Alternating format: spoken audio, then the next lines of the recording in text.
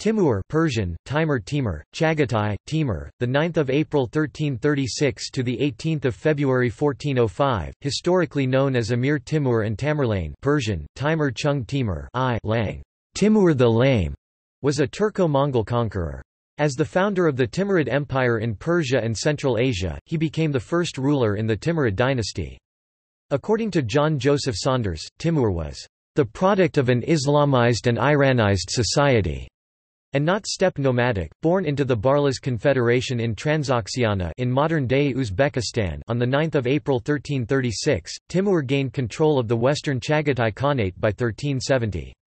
From that base, he led military campaigns across Western, South and Central Asia, the Caucasus and southern Russia, and emerged as the most powerful ruler in the Muslim world after defeating the Mamluks of Egypt and Syria, the emerging Ottoman Empire, and the declining Delhi Sultanate.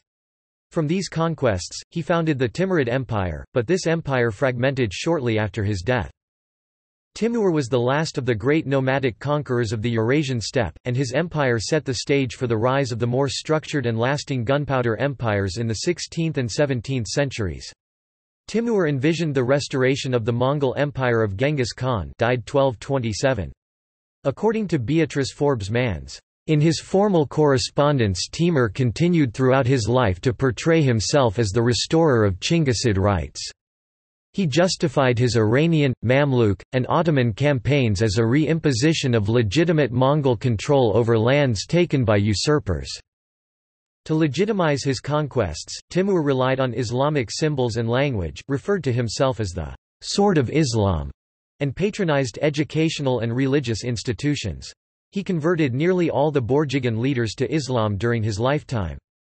Timur decisively defeated the Christian Knights Hospitaller at the Siege of Smyrna, styling himself a Ghazi. By the end of his reign, Timur had gained complete control over all the remnants of the Chagatai Khanate, the Il Khanate, and the Golden Horde, and even attempted to restore the Yuan dynasty in China.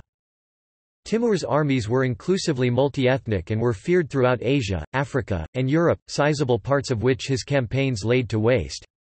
Scholars estimate that his military campaigns caused the deaths of 17 million people, amounting to about 5% of the world population at the time. He was the grandfather of the Timurid Sultan, astronomer and mathematician Ulugh Beg, who ruled Central Asia from 1411 to 1449, and the great-great-great-grandfather of Babur, 1483 to 1530, founder of the Mughal Empire, which ruled parts of South Asia for over 3 centuries, from 1526 until 1857. Timur is considered as a great patron of art and architecture, as he interacted with intellectuals such as Ibn Khaldun and Hafiz Ayabru. Ancestry. Through his father, Timur claimed to be a descendant of Tumanay Khan, a male line ancestor he shared in common with Genghis Khan. Tumanay's great-great-grandson Karachar Noyan (1165–1242–54) was a minister for the emperor and was eventually transferred to assist his second son Chagatai in the governorship of Transoxiana. Though there are not many mentions of Karachar in 13th and 14th century records, later Timurid sources greatly emphasized his role in the early history of the Mongol Empire. These histories also state that Genghis Khan later established the bond of fatherhood and sonship by marrying Chagatai's daughter to Karachar. Through his descent from this marriage, Timur claimed kinship with the Chagatai Khans. The origins of Timur's mother, Tekina Khatun, are less clear. The Zafarnama merely states her name without giving any information regarding her background. Writing in 1403, Jean, Archbishop of Sultaniya, claimed that she was of lowly origins. The Mu'is al-Ansab, written decades later, say that she was related to the Yasawari tribe, whose lands bordered that of the Barlas.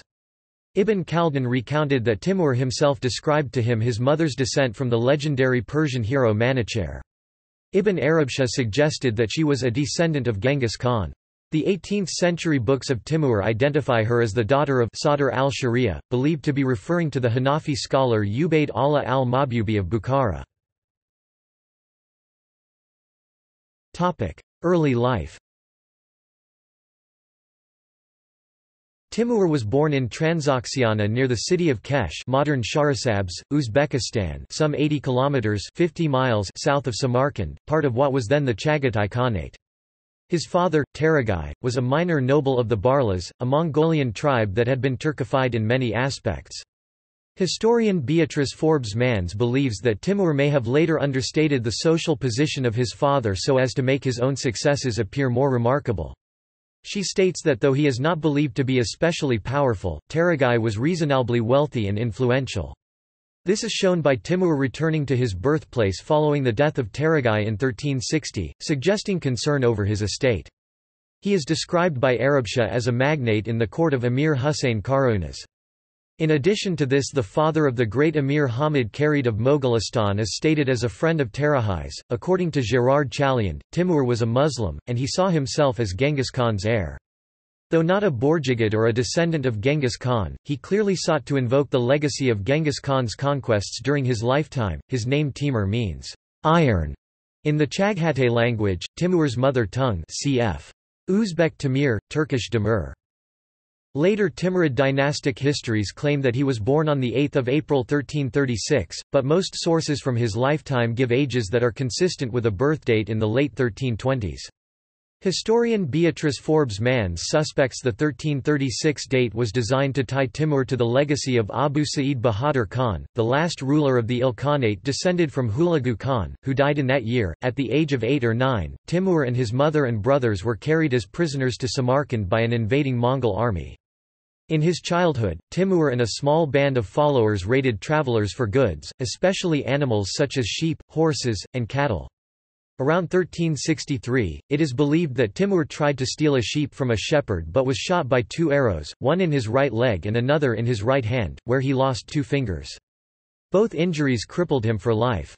Some believe that Timur suffered his crippling injuries while serving as a mercenary to the Khan of Sistan in Khorasan in what is today the Dashti Margo in southwest Afghanistan. Timur's injuries have given him the names of Timur the Lame and Tamerlane by Europeans. Timur was a Muslim, possibly belonging to the Naqshbandi school of Sufism, which was influential in Transoxiana. However, his chief official religious counselor and advisor was the Hanafi scholar Abdu el-Jabbar Khwarizmi. In Termid, he had come under the influence of his spiritual mentor Sayyid Baraka, a leader from Balkh who is buried alongside Timur in Gur-e-Amir. Timur was known to hold Ali and the al-Bayt in high regard and has been noted by various scholars for his pro-Alid stance. Despite this, Timur was noted for attacking the Shia with Sunni apologism, while at other times he attacked Sunnis on religious ground as well. In contrast, Timur held the Seljuk Sultan Ahmad Sanjar in high regard for attacking the Ismailis at Alamut, while Timur's own attack on Ismailis at Anjudan was equally brutal. Personality. Timur is regarded as a military genius and as a brilliant tactician with an uncanny ability to work within a highly fluid political structure to win and maintain a loyal following of nomads during his rule in Central Asia. He was also considered extraordinarily intelligent, not only intuitively but also intellectually. In Samarkand and his many travels, Timur, under the guidance of distinguished scholars, was able to learn the Persian, Mongolian, and Turkish languages. According to Ahmad ibn Arabshah, Timur could not speak Arabic. More importantly, Timur was characterized as an opportunist. Taking advantage of his Turco-Mongolian heritage, Timur frequently used either the Islamic religion or the law and traditions of the Mongol Empire to achieve his military goals or domestic political aims. Timur was a learned king, and enjoyed the company of scholars. He was tolerant and generous to them. He was a contemporary of the Persian poet Hafez, and a story of their meeting explains that Timur summoned Hafiz, who had written a ghazal with the following verse: "For the black mole on thy cheeky would give the cities of Samarkand and Bukhara." Timur upbraided him for this verse and said, "By the blows of my well-tempered sword I have conquered the greater part of the world to enlarge Samarkand and Bukhara, my capitals and residences, and you, pitiful creature, would exchange these 2 cities for a mole." Hafez, undaunted, replied, "It is by similar generosity that I have been reduced, as you see, to my present state of poverty." It is reported that the king was pleased by the witty answer and the poet departed with magnificent gifts. Timur used Persian expressions in his conversations often, and his motto was the Persian phrase Rasti Rusti, Rasti Arsti, meaning, "Truth is safety," or Veritas Salis. Military leader. About 1360, Timur gained prominence as a military leader whose troops were mostly Turkic tribesmen of the region. He took part in campaigns in Transoxiana with the Khan of the Chagatai Khanate. Allying himself both in cause and by family connection with Kazahan, the dethroner and destroyer of Volga Bulgaria, he invaded Khorasan at the head of 1,000 horsemen. This was the second military expedition that he led, and its success led to further operations, among them the subjugation of Khwarezm and Urgench. Following Kazaghan's murder, disputes arose among the many claimants to sovereign power. Tula Timur of Kashgar, the Khan of the eastern Chagatai Khanate, another descendant of Genghis Khan, invaded, interrupting this infighting. Timur was sent to negotiate with the invader but joined with him instead and was rewarded with Transoxania. At about this time, his father died and Timur also became chief of the Burlas. Tula then attempted to set his son Ilyas Khoja over Transoxania, but Timur repelled this invasion with a smaller force. Rise to power. It was in this period that Timur reduced the Chagatai Khans to the position of figureheads while he ruled in their name. Also during this period, Timur and his brother-in-law Amir Husayn, who were at first fellow fugitives and wanderers in joint adventures, became rivals and antagonists. The relationship between them began to become strained after Husayn abandoned efforts to carry out Timur's orders to finish off Ilya Khoja, former governor of Mawarana, close to Tishnet. Timur began to gain a following of people in bulk, consisting of merchants, fellow tribesmen, Muslim clergy, aristocracy and agricultural workers, because of his kindness in sharing his belongings with them. This contrasted Timur's behavior with that of Husayn, who alienated these people, took many possessions from them via his heavy tax laws and selfishly spent the tax money building elaborate structures. Around 1370, Husayn surrendered to Timur and was later assassinated, which allowed Timur to be formally proclaimed sovereign at Balkh. He married Husayn's wife Saray Mulk Khanum, a descendant of Genghis Khan, allowing him to become imperial ruler of the Chaghatay tribe. One day Aksak Timur spoke thusly. Khan Zuday in China rules over the city. We now number 50 to 60 men, so let us elect a leader. So they drove a stake into the ground and said, We shall run thither and he among us who is the first to reach the stake, may he become our leader. So they ran and Aksak Timur, as he was lame, lagged behind, but before the others reached the stake he threw his cap onto it. Those who arrived first said, We are the leaders. But Aksak Timur said, My head came in first, I am the leader.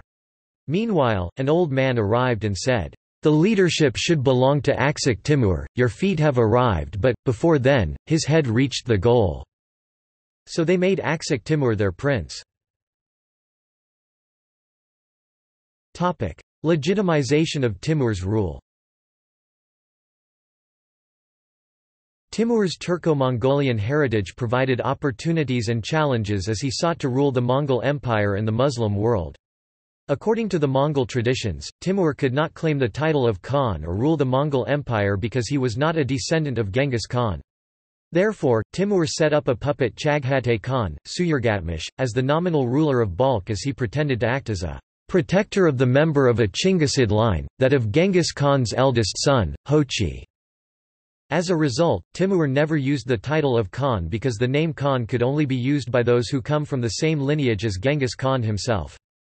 Timur instead used the title of Emir meaning general, and acting in the name of the Chagatai ruler of Transoxania. To reinforce his position in the Mongol Empire, Timur managed to acquire the royal title of son-in-law when he married a princess of Chinggisid descent. Likewise, Timur could not claim the supreme title of the Islamic world, caliph, because the office was limited to the Quraysh, the tribe of the Prophet Muhammad.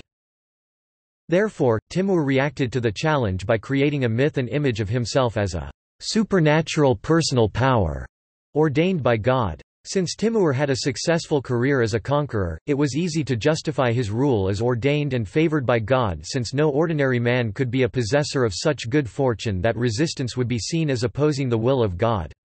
Moreover, the Islamic notion that military and political success was the result of Allah's favor had long been successfully exploited by earlier rulers. Therefore, Timur's assertions would not have seemed unbelievable to fellow Islamic people. Period of expansion. Timur spent the next 35 years in various wars and expeditions. He not only consolidated his rule at home by the subjugation of his foes, but sought extension of territory by encroachments upon the lands of foreign potentates. His conquests to the west and northwest led him to the lands near the Caspian Sea and to the banks of the Ural and the Volga. Conquests in the south and southwest encompassed almost every province in Persia, including Baghdad, Karbala and northern Iraq. One of the most formidable of Timur's opponents was another Mongol ruler, a descendant of Genghis Khan named Toktemish. After having been a refugee in Timur's court, Toktemish became ruler both of the eastern Kipchak and the Golden Horde. After his accession, he quarreled with Timur over the possession of Khwarezm and Azerbaijan. However, Timur still supported him against the Russians, and in 1382 Toktemish invaded the Muscovite dominion and burned Moscow. In 1395, Tamerlane reached the frontier of Principality of Ryazan, took Elets, and advancing towards Moscow came near the banks of the Don River. Great Prince Vasily I of Moscow went with an army to Kolomna and halted at the banks of the Oka River. The clergy brought the famed Theotokos of Vladimir Icon from Vladimir to Moscow. Along the way people prayed kneeling, "O Mother of God, save the land of Russia." Suddenly, Tamerlane's armies retreated. In memory of this miraculous deliverance of the Russian land from Tamerlane on August 26, the All-Russian celebration in honor of the meeting of the Vladimir icon of the Most Holy Mother of God was established. Conquest of Persia. After the death of Abu Sa'id, ruler of the Ilkhanate, in 1335, there was a power vacuum in Persia. In the end, Persia was split amongst the Muzaffarids, Kartids, Aratinids, Chobanids, Injuids, Jalayirids, and Sarbadars.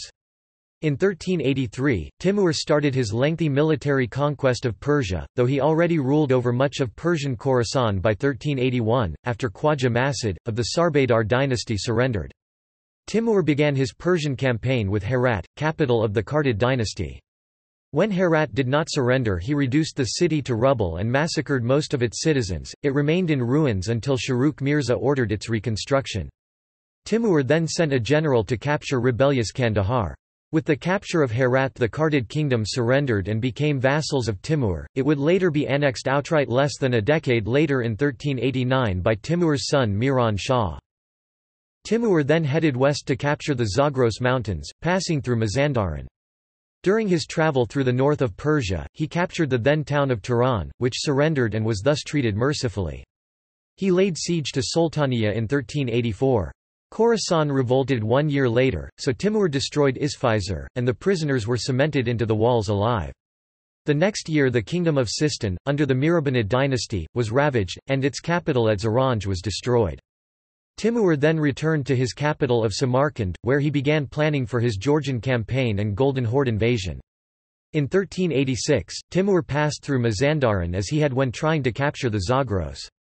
He went near the city of Sultaniya, which he had previously captured but instead turned north and captured Tabriz with little resistance, along with Mariga. He ordered heavy taxation of the people, which was collected by Adil Aqa, who was also given control over Sultaniya. Adil was later executed because Timur suspected him of corruption. Timur then went north to begin his Georgian and Golden Horde campaigns, pausing his full-scale invasion of Persia.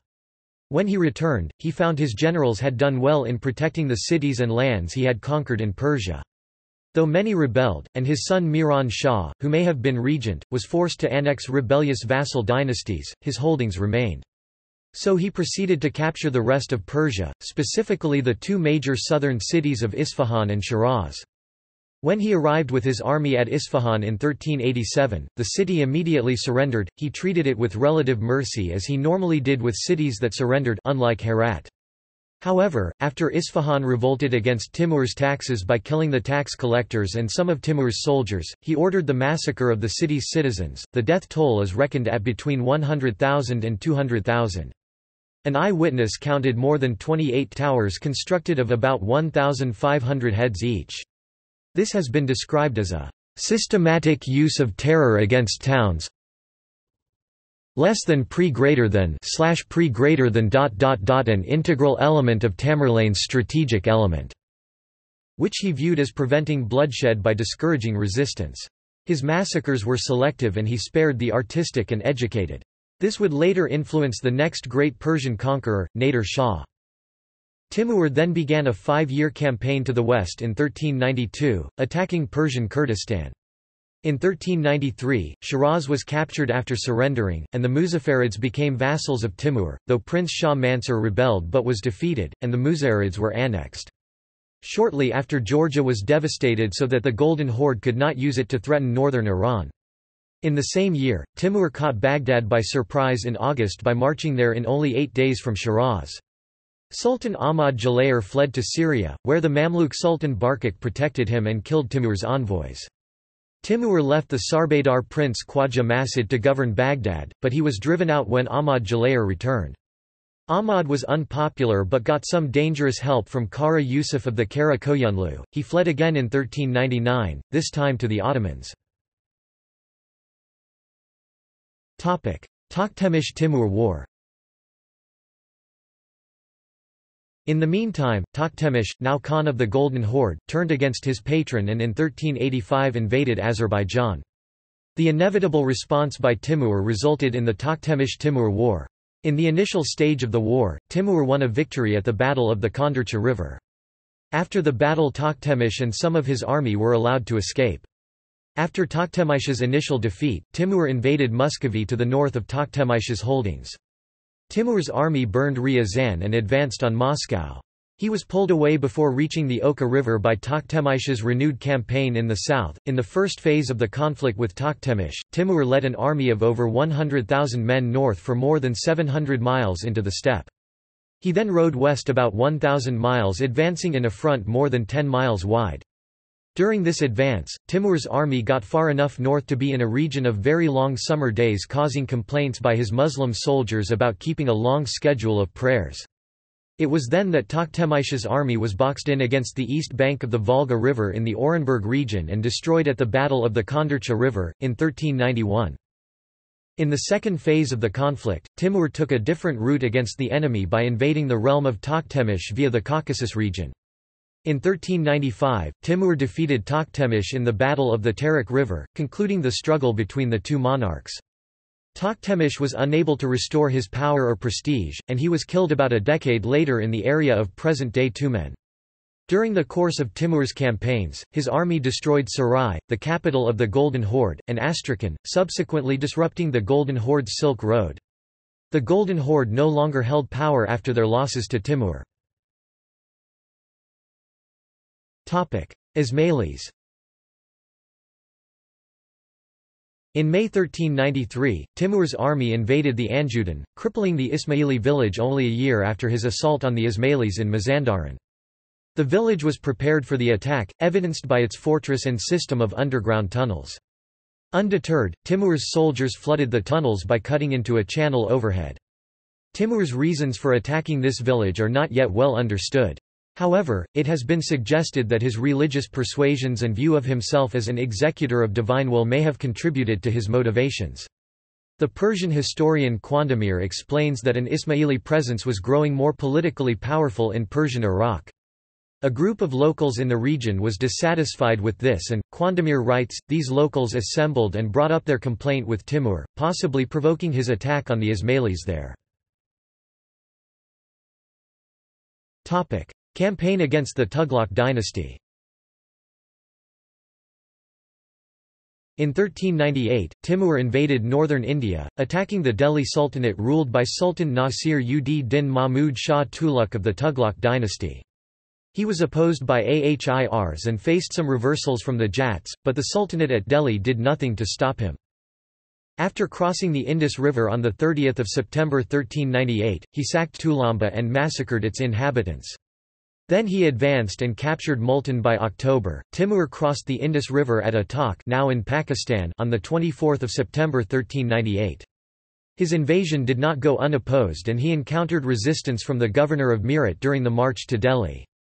Timur was still able to continue his approach to Delhi, arriving in 1398, to fight the armies of Sultan Nasir-ud-Din Mahmud Shah Tughlaq, which had already been weakened by a succession struggle within the royal family. Capture of Delhi 1398. The battle took place on 17 December 1398. Sultan Nasir ud Din Mahmud Shah Tughlaq and the army of Malu Iqbal had war elephants armoured with chain mail and poison on their tusks. As his Tatar forces were afraid of the elephants, Timur ordered his men to dig a trench in front of their positions. Timur then loaded his camels with as much wood and hay as they could carry. When the war elephants charged, Timur set the hay on fire and prodded the camels with iron sticks, causing them to charge at the elephants howling in pain. Timur had understood that elephants were easily panicked. Faced with the strange spectacle of camels flying straight at them with flames leaping from their backs, the elephants turned around and stampeded back toward their own lines. Timur capitalized on the subsequent disruption in the forces of Nasir ud Din Mahmud Shah Tughlaq, securing an easy victory. Nasir ud Din Mahmud Shah Tughlaq fled with remnants of his forces. Delhi was sacked and left in ruins. Before the battle for Delhi, Timur executed 100,000 captives. The capture of the Delhi Sultanate was one of Timur's greatest victories, arguably surpassing the likes of Alexander the Great and Genghis Khan because of the harsh conditions of the journey and the achievement of taking down one of the richest cities at the time. After Delhi fell to Timur's army, uprisings by its citizens against the Turkic Mongols began to occur, causing a retaliatory bloody massacre within the city walls. After 3 days of citizens' uprising within Delhi, it was said that the city reeked of the decomposing bodies of its citizens, with their heads being erected like structures and the bodies left as food for the birds by Timur's soldiers. Timur's invasion and destruction of Delhi continued the chaos that was still consuming India, and the city would not be able to recover from the great loss it suffered for almost a century. Campaigns in the Levant. Before the end of 1399, Timur started a war with Bayezid I, Sultan of the Ottoman Empire, and the Mamluk Sultan of Egypt Nasir ad-Din Faraj. Bayezid began annexing the territory of Turkmen and Muslim rulers in Anatolia. As Timur claimed sovereignty over the Turkmen rulers, they took refuge behind him. In 1400, Timur invaded Christian Armenia and Georgia.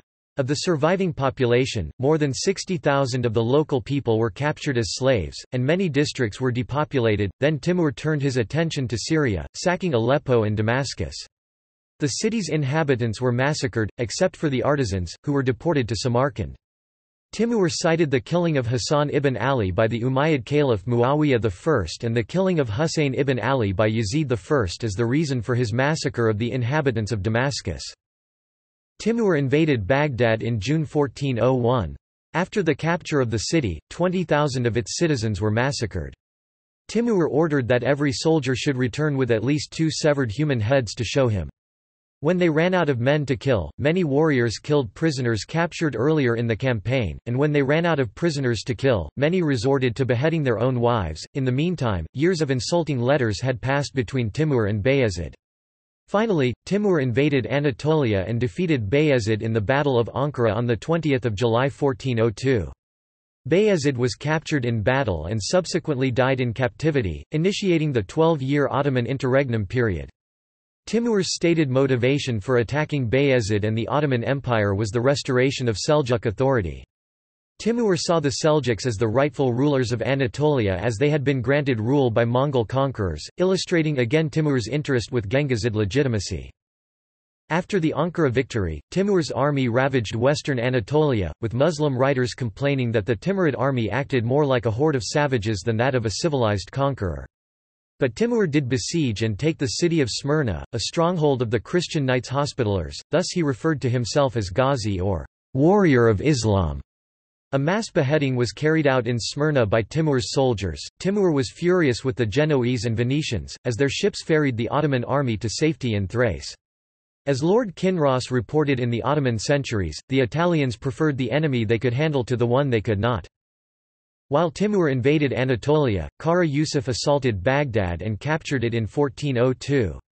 Timur returned to Persia from Anatolia and sent his grandson Abu Bakr ibn Miran Shah to reconquer Baghdad, which he proceeded to do. Timur then spent some time in Ardabil, where he gave Ali Safavi, leader of the Safaviya, a number of captives. Subsequently, he marched to Khorasan and then to Samarkand, where he spent 9 months celebrating and preparing to invade Mongolia and China. He ruled over an empire that, in modern times, extends from southeastern Turkey, Syria, Iraq, and Iran, through Central Asia encompassing part of Kazakhstan, Afghanistan, Armenia, Azerbaijan, Georgia, Turkmenistan, Uzbekistan, Kyrgyzstan, Pakistan, and even approached Kashgar in China. The conquests of Timur are claimed to have caused the deaths of up to 17 million people, an assertion impossible to verify. Of Timur's 4 sons, 2 Jahangir and Umar Sheikh predeceased him. His third son, Miran Shah, died soon after Timur, leaving the youngest son, Shah Rukh. Although his designated successor was his grandson Pir Muhammad b. Jahangir, Timur was ultimately succeeded in power by his son Shah Rukh. His most illustrious descendant Babur founded the Islamic Mughal Empire and ruled over most of Afghanistan and North India. Babur's descendants Humayun, Akbar, Jahangir, Shah Jahan and Aurangzeb, expanded the Mughal Empire to most of the Indian subcontinent. Markham, in his introduction to the narrative of Clavijo's embassy, states that, after Timur died, his body was embalmed with musk and rose water, wrapped in linen, laid in an ebony coffin and sent to Samarkand, where it was buried. His tomb, the Gur-e-Amir, still stands in Samarkand, though it has been heavily restored in recent years. Attempts to attack the Ming dynasty. By 1368, Han Chinese forces had driven the Mongols out of China. The first of the new Ming dynasty's emperors, the Hongwu Emperor, and his son, the Yongle Emperor, produced tributary states of many Central Asian countries. The suzerain-vassal relationship between Ming Empire and Timurid existed for a long time. In 1394, Hongwu's ambassadors eventually presented Timur with a letter addressing him as a subject. He had the ambassadors Fuan, Guo-ji, and Lu Wei detained.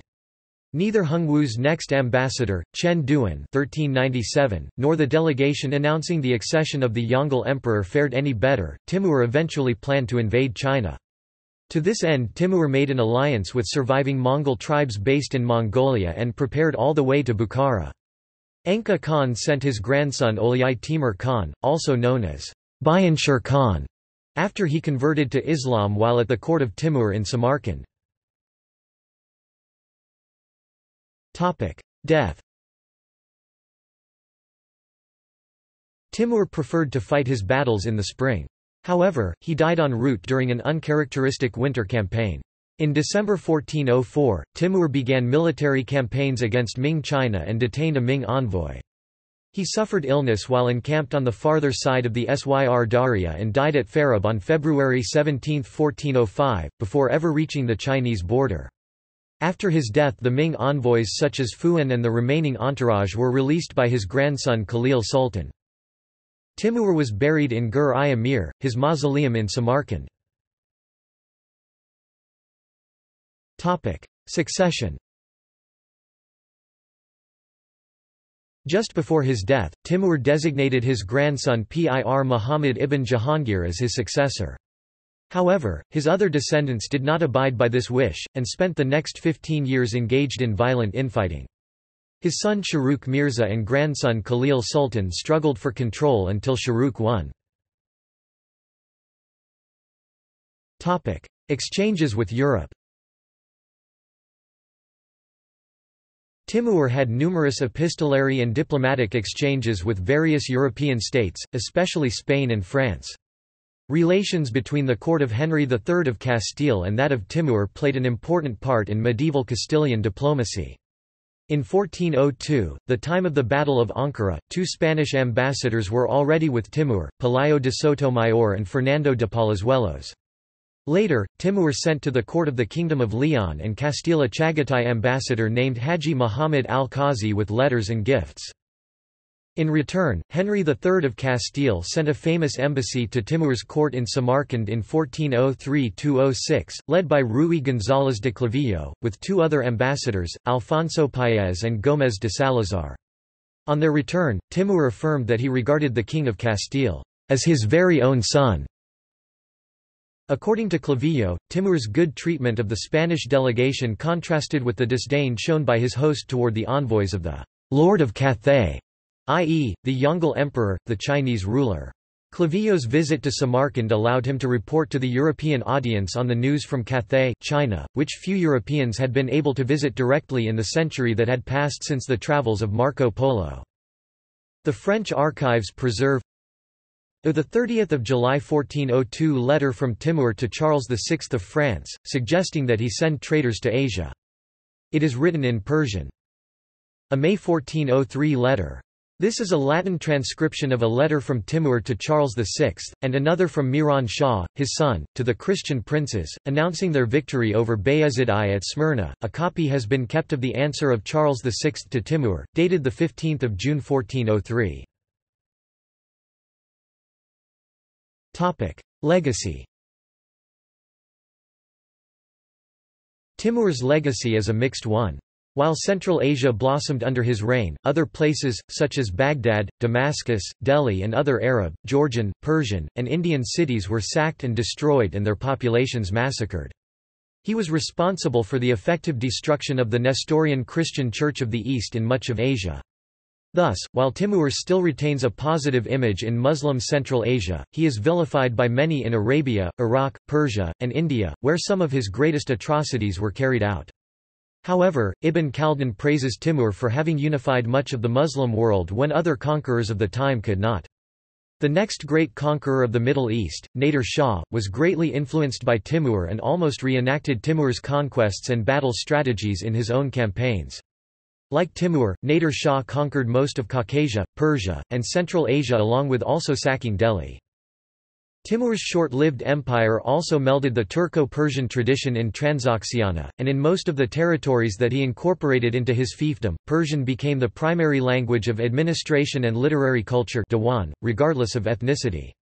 In addition, during his reign, some contributions to Turkic literature were penned, with Turkic cultural influence expanding and flourishing as a result.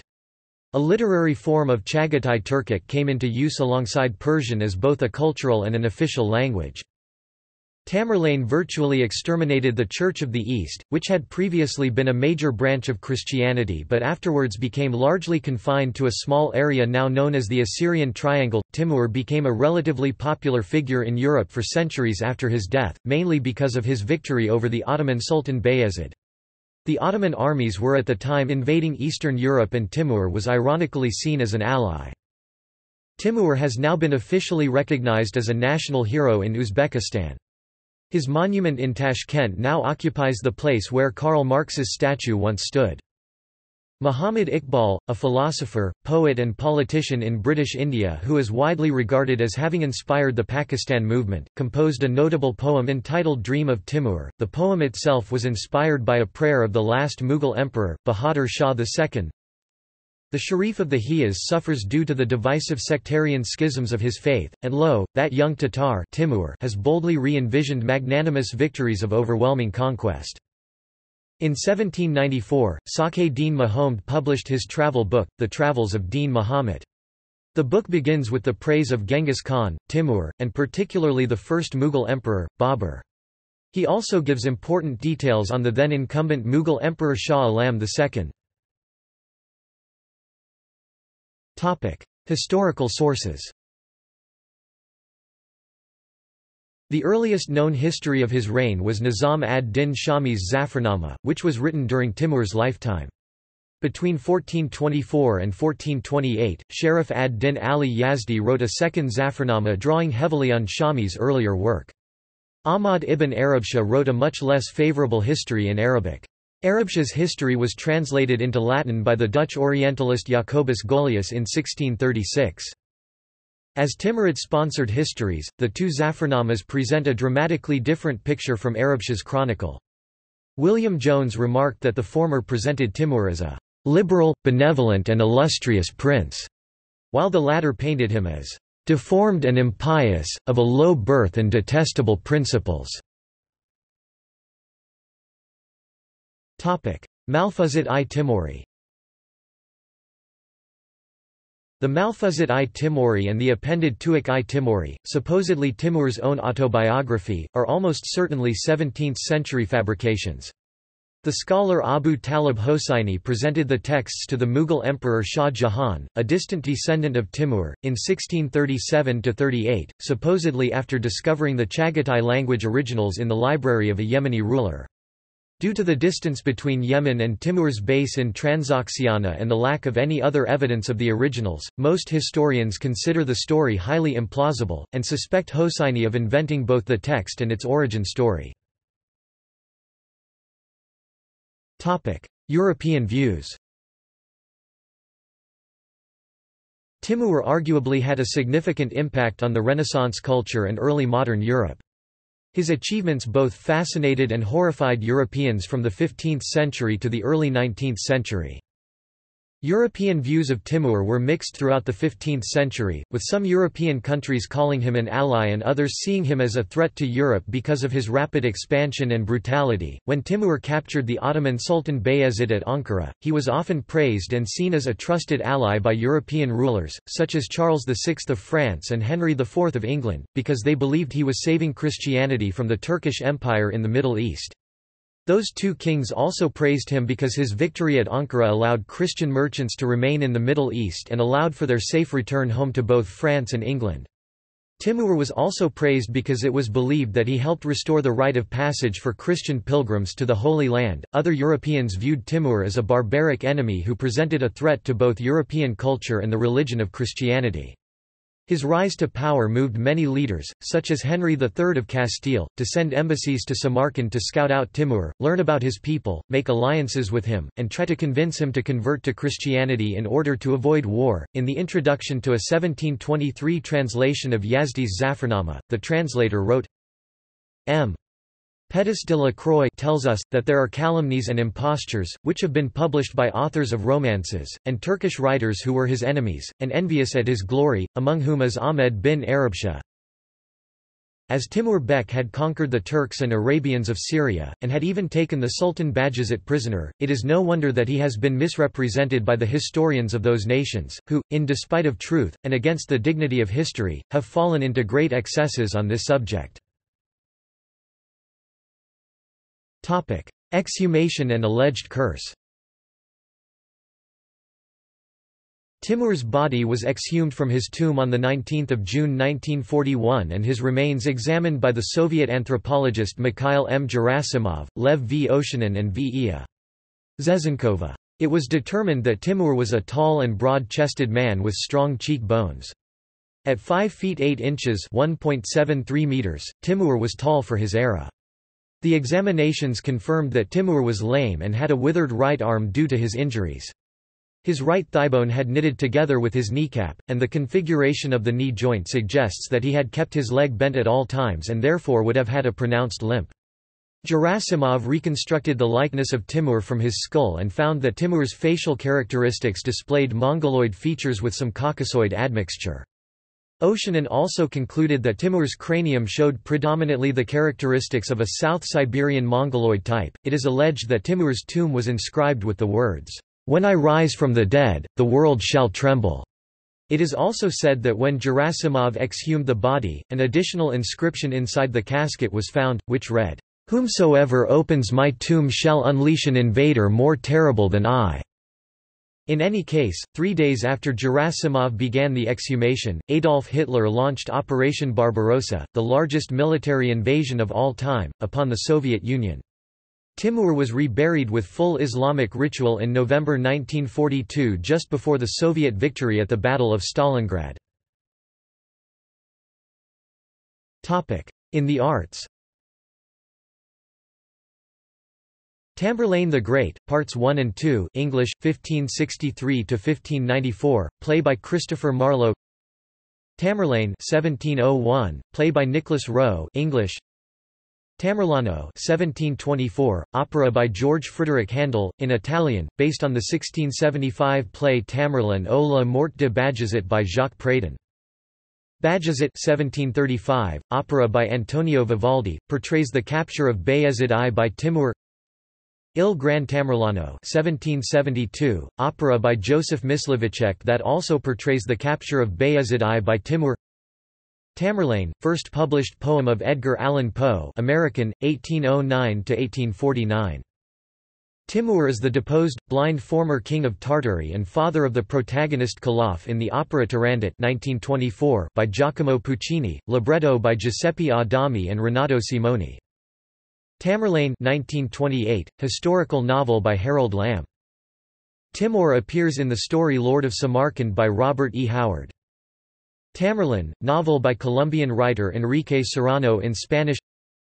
Tamberlane, Shadow of God, a BBC Radio 3 play by John Fletcher, broadcast 2008, is a fictitious account of an encounter between Tamberlane, Ibn Khaldun, and Hafez. Gallery. Consorts. Timur had 43 consorts. Turmish Aga, mother of Jahangir Mirza, Jahansha Mirza and aka Begi. Olcay Turkan Aga M. 1357-58, daughter of Emir Mashla and granddaughter of Emir Kazahan. Saray Mulk Khanum M. 1367, widow of Emir Husayn, and daughter of Kazan Khan. Islam Aga M. 1367, widow of Emir Husayn, and daughter of Emir Bayan Salduts. Uluz Aga M. 1367, widow of Emir Husayn, and daughter of Emir Khazir Yusuri. Dilshad Aga M. 1374, daughter of Shams ed-Din and his wife Bujan Aga. Tuman Aga M. 1377, daughter of Emir Musa and his wife Arzu Mulk Aga, daughter of Emir Bayezid Jalayir. Chulpan Mulk Aga, daughter of Haji Beg of Jeddah. Tukal Khanum M. 1395, daughter of Mongol Khan Khazir Khawaja Oglan. Tolan Aga, concubine, and mother of Umar Sheikh Mirza I. Mungli Aga, concubine, and mother of Miran Shah ibn Timur. Togay Turkan Aga, lady from the Kara Kitai, widow of Emir Husayn, and mother of Sharuk Mirza ibn Timur. Tudi Bey Aga, daughter of Aq Sufi Kongarat. Sultan Aray Aga, Anuka's lady. Malikansha Aga, a Filuni lady. Khand Malik Aga, mother of Ibrahim Mirza. Sultan Aga, mother of a son who died in infancy. His other wives and concubines included Dalit Tarkhan Aga, Burhan Aga, Yani Beg Aga, Tini Beg Aga, Dur Sultan Aga, Mundaz Aga, Bakht Sultan Aga, Nauruz Aga, Jahan Bakht Aga, Nigar Aga, Ruparwar Aga, Dil Beg Aga, Dilshad Aga, Murad Beg Aga, Piruzbakht Aga, Kashkeldi Aga, Dilkash Aga, Bharat Bey Aga, Savinch Malik Aga, Arzu Bey Aga, Yadgar Sultan Aga, Kudadad Aga, Bakht Nigar Aga, Kutlu Bey Aga, and another Nigar Aga. Descendants of Timur. Sons of Timur. Jahangir Mirza ibn Timur, with Turmish Aga. Umar Sheikh Mirza I, with Tolan Aga. Miran Shah ibn Timur, with Mungli Aga. Sharuk Mirza ibn Timur, with Togay Turkan Aga. Daughters of Timur. Aka Begi, married to Muhammad Bey, son of Emir Musa, with Turmish Aga. Unknown, married to Soliman Mirza, mother unknown. Unknown, married to Kumaleza Mirza, mother unknown. Sultan Bakht Begum, married firstly Muhammad Morik, married secondly, 1389 90ths, Solomon Shah, with Olcay Turkan Aga. Sons of Jahangir. Muhammad Sultan bin Jahangir Mirza. Pir Muhammad bin Jahangir Mirza. Sons of Umar Sheikh Mirza I. Pir Muhammad ibn Umar Sheikh Mirza I. Iskandar ibn Umar Sheikh Mirza I. Rustam ibn Umar Sheikh Mirza I. Baykara ibn Umar Sheikh Mirza I. Mansur ibn Baykara. Hussein ibn Mansur bin Baykara. Badi al-Zaman. Muhammad Mumin. Muzaffar Hussein. Ibrahim Hussein. Sons of Miran Shah. Khalil Sultan ibn Miran Shah. Abu Bakr ibn Miran Shah. Muhammad ibn Miran Shah, Abu Sa'id Mirza, Umar Sheikh Mirza II, Zahir ud Din Muhammad Babur, the Mughals, Jahangir Mirza II. Sons of Shahrukh Mirza.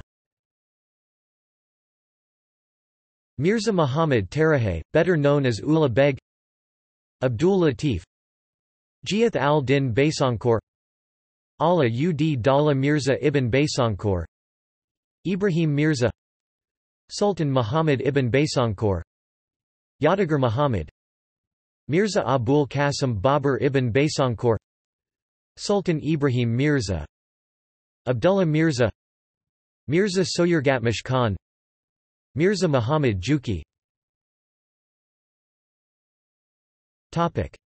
See also: Ahmad Jalayir, Global Empire, Harold Lamb, author of the historical novel Tamerlane 1928. List of the Muslim empires. Muslim conquest in the Indian subcontinent.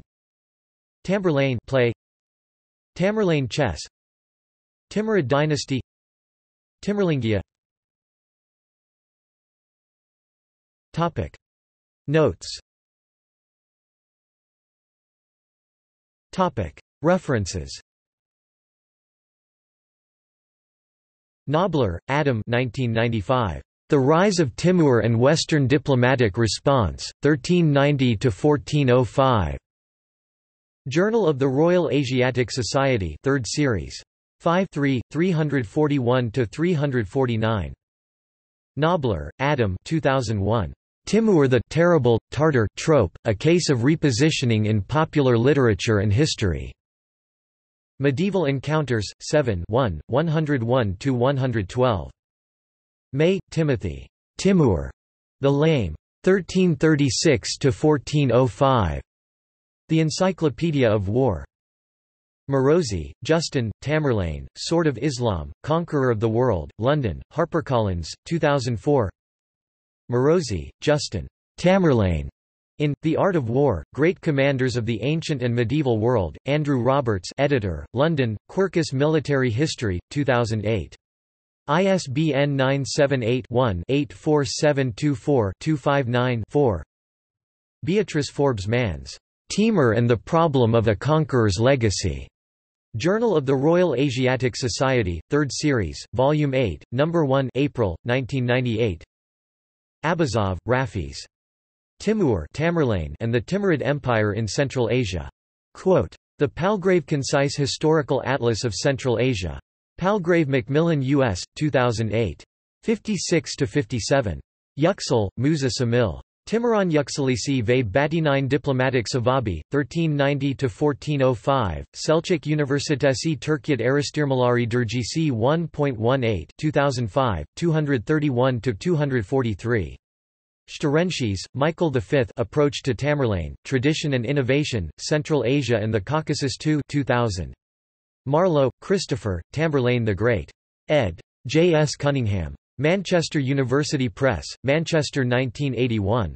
Novoseltsev, A.P. On the Historical Evaluation of Tamerlane, Soviet Studies in History 12.3 1973, 37–70.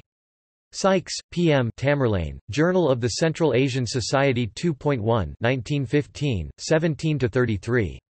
This article incorporates text from a publication now in the public domain. Chisholm, Hugh, ed. 1911.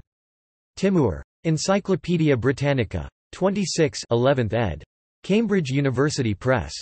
External links. Timur at Encyclopædia Britannica. Forbes, Andrew, and Henley, David, Timur's Legacy, The Architecture of Bukhara and Samarkand CPA Media. Narrative of the Embassy of Rui González de Clavillo to the Court of Timur, at Samarkand, AD 1403–6. Full text at Google Books. Rui González de Clavillo, Embassy to Tamerlane, 1403–1406, translated by Guy Lestrange, with a new introduction by Caroline Stone. Hardinge Simpole, 2009. Nationality or Religion, Views of Central Asian Islam.